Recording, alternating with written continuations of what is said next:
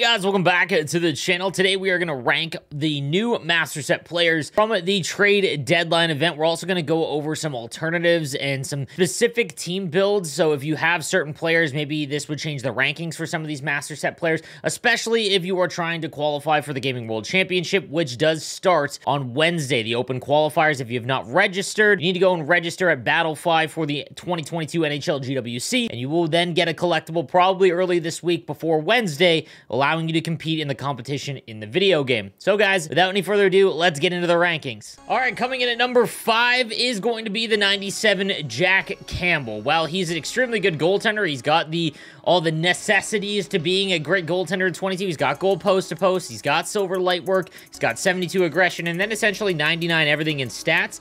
Only 6'3", and there's a lot of other options available to you, especially if you are trying to compete in the GWC. You've got the Pekka Rinne, you've got Carey Price, you've got Robin Lehner. All of those options are going to be just as good, and it's going to cost you around the same to grab them. And in the terms of Pekka Rinne as well as Robin Lehner, they're both taller, so you might as well go with them.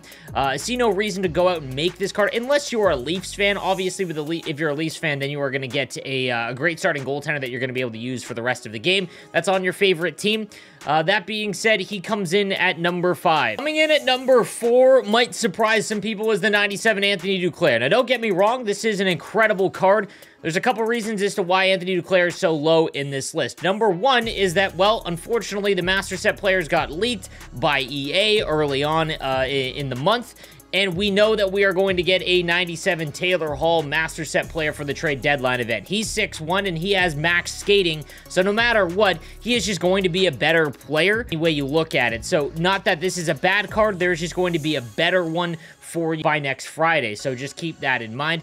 That being said, if you have Matt Duchene, this is essentially him. So there's no reason to go out and get another Matt Duchene type.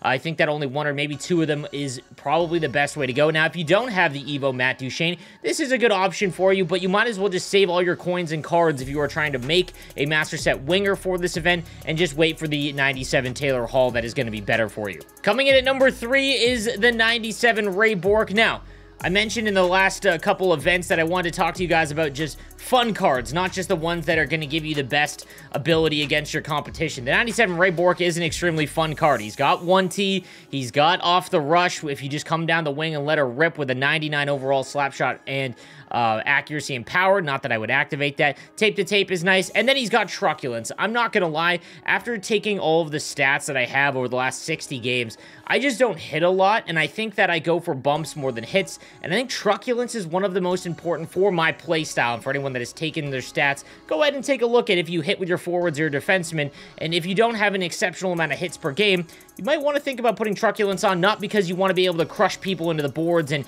wipe them out, but the ability to bump people off the puck with truculence is extremely good. That being said, he's 5'11", so he is not going to be able to go up against those giant forwards like, let's say, Patrik Laine, and be able to handle them very well. So that is obviously why he falls down a little bit in the list here. He's also only got 95 speed.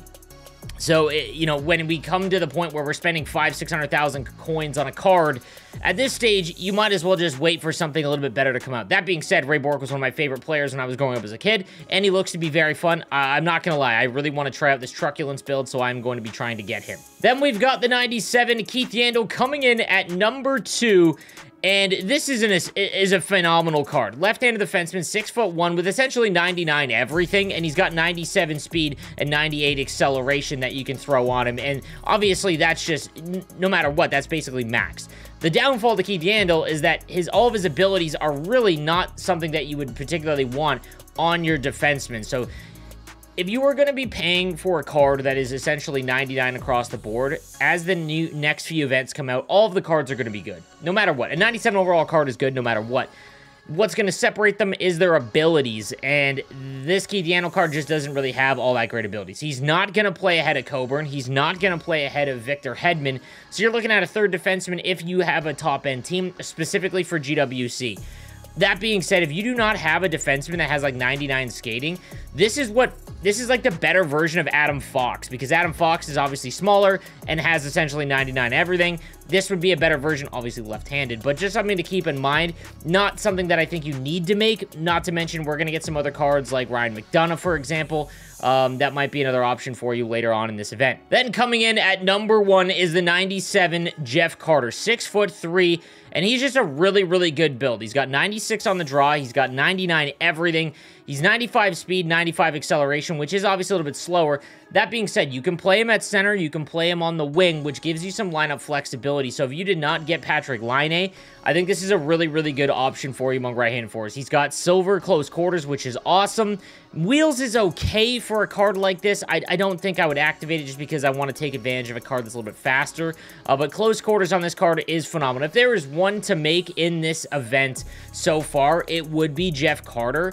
And the reason being is just he can play at center and he's a big body. Not to mention, if you didn't get Patrik Laine and you can't afford him now and you're trying to finish up your team for GWC, he could be a great winger for you. So again, just something to keep in mind. I don't know if any of these cards are must-haves, but Jeff Carter is the closest thing to it. Now I want to talk to you a little bit about the GWC, the Gaming World Championship, the $100,000 NHL 1v1 tournament, and just team builds, because again, the open qualifiers come out and what your team would want to look like, or some things that you might want to focus on. I think having a big winger that you can hold onto the puck with is exceptional, and Patrik Laine has been awesome for me, and I just really notice it. It's very hard to knock him off the puck, and again, when you're playing this level of competition, holding onto the puck and puck possession is going to be king.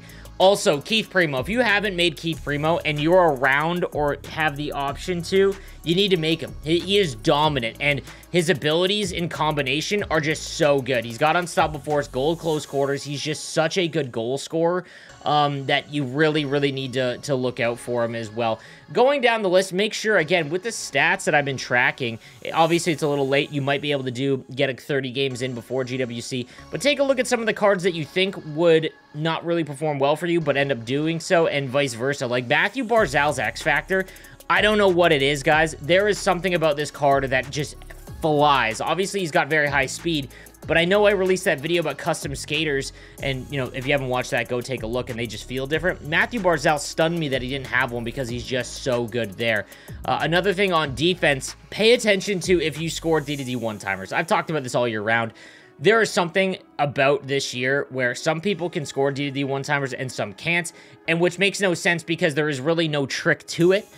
Just some people can, some people can't. I don't know if it's a console thing. Maybe it's a controller issue with PS5. I have no idea. But if you do not score D2D one-timers, take off any offensive abilities like 1T or Seeing Eye and go strictly for Shutdown or, in my opinion, Truculence, which I think would be better because Truculence is going to give you that ability to actually knock people off the puck that have 99 balance. So that is something to keep in mind going into this game, because I think Truculence is really going to be the game breaker for you guys that will allow you to get the puck back against some of these players that are just so good at cycling with the puck. So guys, that being said, let me know what you think in the comments section down below, and I will see you guys next time. Have a good one.